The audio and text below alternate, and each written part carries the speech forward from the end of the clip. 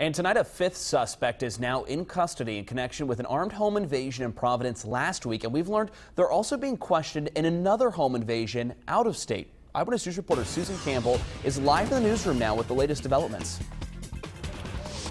We've learned the suspects are facing a slew of charges in connection with last week's home invasion. They're all scheduled to be arraigned next week. Last Friday, a violent home invasion stunned the people who live on Forsyth Street in Providence. A father shot in the foot, his 18-year-old daughter shot in the hip. Police quickly tracked down and arrested 2 women in connection with the case. They also identified 3 men as suspects. Between the time the women were apprehended and the suspects were apprehended, the same location was shot up again. So we knew we had to work fast and get these male subjects apprehended.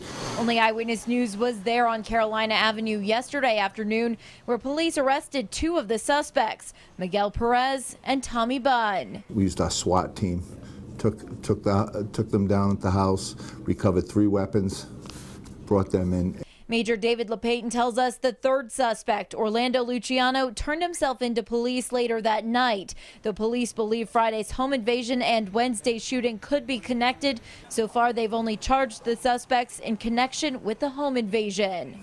Do you have any idea why this house was targeted twice? We're thinking it was a possible and attempted robbery. We don't know if they got away with anything the first time. The second time was not any type of robbery. It was just shooting the house. Nobody was hurt in the second shooting, but the family of 4 was home at the time.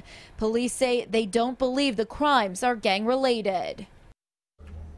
Major LePayton tells me the 3 men are also being investigated and interviewed by police from Connecticut in connection with a separate home invasion investigation there. Live in the newsroom, Susan Campbell, Eyewitness News.